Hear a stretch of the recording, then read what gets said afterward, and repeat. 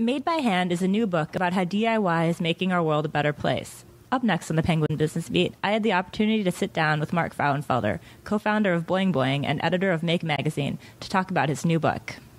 Could you tell me a little bit about how you became interested in do-it-yourself projects?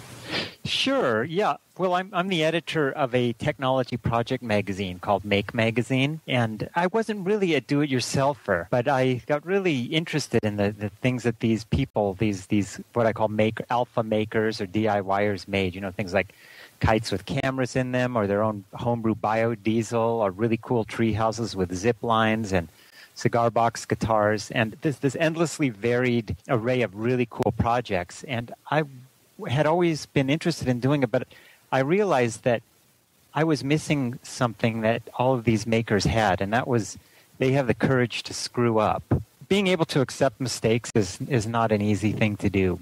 But contemporary brain research shows that when you make mistakes, that's like one of the most effective ways to learn. It really imprints your brain when you make mistakes so that you can do things the right way the next time. So I made a conscious effort to accept my mistakes and realize that I would go into this and realize that I was going to, spend a lot of money and break tools and waste materials. But it was worth it. There are so many benefits from making that it's well worth it. Do you think there's more to this maker mindset than just the accepting mistakes? Oh, yeah, that definitely is. I mean, one of them is that you gain a deeper connection and a sense of engagement with the kinds of things that in your life that keep you alive and happy.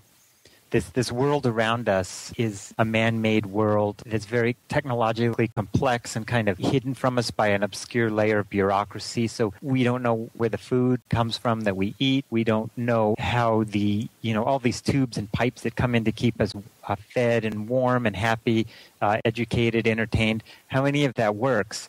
And so if you just start to do simple things, having chickens and having your own eggs, or keeping bees and getting your own honey and wax, just that small sense of control over your life, that's one benefit. I think another benefit is that it makes you appreciate the things that you have that are provided, by skilled laborers and craftspeople and even corporations. And, discovering how challenging and time-consuming it can be to make something on your own with human power. Like, for example, I've been whittling my own spoons out of wood. And it's a fun thing to do, but, it just takes a lot of time to whittle a spoon. It takes me hours and hours to do it. And if I were to have to supply my family's kitchen implements by carving them by hand, it would take forever to do. So, it gives you an appreciation for the things you already have. So it sounds like you come at this, if you were to ask the question, are makers, born and not made? It seems like you're coming at it from the latter category. You think you can become a maker. I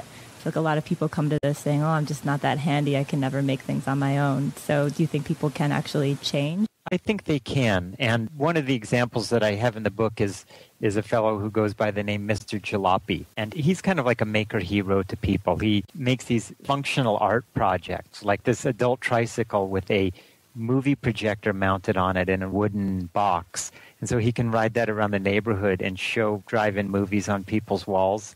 It's just a beautiful piece of work. And then he made a really cool thing he calls the world's largest iPod, which is an old 1940s wooden hi-fi cabinet. And you can put a record on it, and it will automatically turn it into an MP3 file and store it on the Macintosh that he's built inside the cabinet. So he makes these really cool things. And you would think that he was born with, not necessarily a green thumb, but maybe a mechanical thumb. But the fact is that he really wasn't handy. He was a record industry executive and was very inexperienced with all that kind of stuff. But he made a conscious decision about 15 years ago to become handy and started picking up tools at garage sales and just experimenting and reading books. He made a lot of mistakes, and he still makes a lot of mistakes, but he's got this cool body of work to show people. Just getting involved with all these kinds of things was a really fun way to get involved with the way that I eat my food and entertain myself and get my kids involved. We did a lot of fun gardening experiments, and not just purchasing everything, but taking a more active role and becoming a producer instead of just a consumer has been a really interesting and rewarding experience. You're listening to the Penguin Business Beat, For more information about the show, visit www.portfolioimprint.com. And now back to Mark Frauenfelder, author of Made by Hand. I want to go back to the espresso, because I remember in the book when you went, and I think it was Kyle Glanville that you met with. Yeah. You said he actually didn't recommend that you make espresso at home. He seemed to think it was on the same level as do-it-yourself brain surgery. So yeah. I'm wondering, I love that. So I was wondering that you came to realize there are certain things that don't work better as DIY projects. You know, here's the thing. Unless I turned my life over to espresso, I'm never going to be able to make coffee like Kyle does. For one thing, I don't have the equipment he has. I also don't have the amount of time that he devotes to coffee, traveling to Africa and Indonesia and South America and studying the different kinds of coffee. But I can challenge myself and make coffee that I'm happy with and that I feel personally good about. Most of the stuff you talk about in the book works out pretty well. I'm wondering if there was anything that truly failed, some horrible failure that you left out of the book entirely. Oh, let's see. Well, there was one thing that I started doing that I abandoned and I didn't write about, and that was human-generated electricity. There's a group of people, and they share their stories online and their plans and everything they kind of look like exercise bicycles, except they have a big flywheel on the front, and they pedal them, and they either pump energy into the grid or they store it in batteries, and then they use the electricity they generate to watch TV and brown their toast and do all those kinds of things. But I looked at the math and I realized that just to supply like 1% of my family's energy needs, I'd be having to ride the bike a couple of hours a day.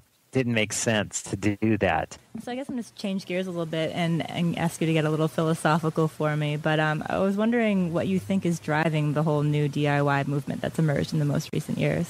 It's interesting. I think that the thing that it's the internet. The internet's kind of the thing that killed the DIY movement, and it's the thing that's bringing it back. And I'll explain what I mean.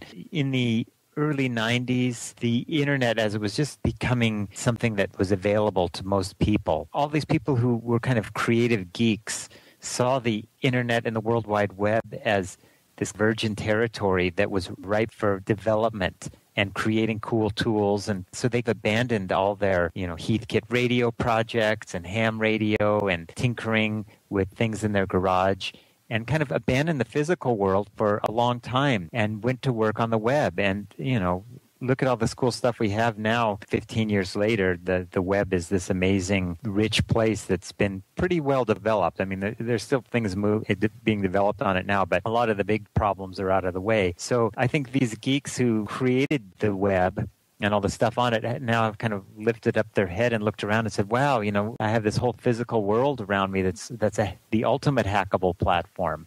And I can make all these cool things, rockets, robots, race cars, geeked out gardening techniques. There's that rebirth. And the internet itself now has become the source for plans and ideas and collaboration with other people. Where I live, I'm not going to find anybody on my block who makes cigar box guitars. The odds are really low that I would. But if I go online and do a search, in a couple of seconds, I'm going to find a couple of thousand of eager cigar box makers, enthusiasts who are really happy to share their ideas and plans and encourage me. So the internet now is this great enabler. I wouldn't be doing my job as a business podcaster if I didn't ask you, how you think the principles of DIY translate into entrepreneurship in business. Do you think any of this can be put to work in a corporate setting? I think it can.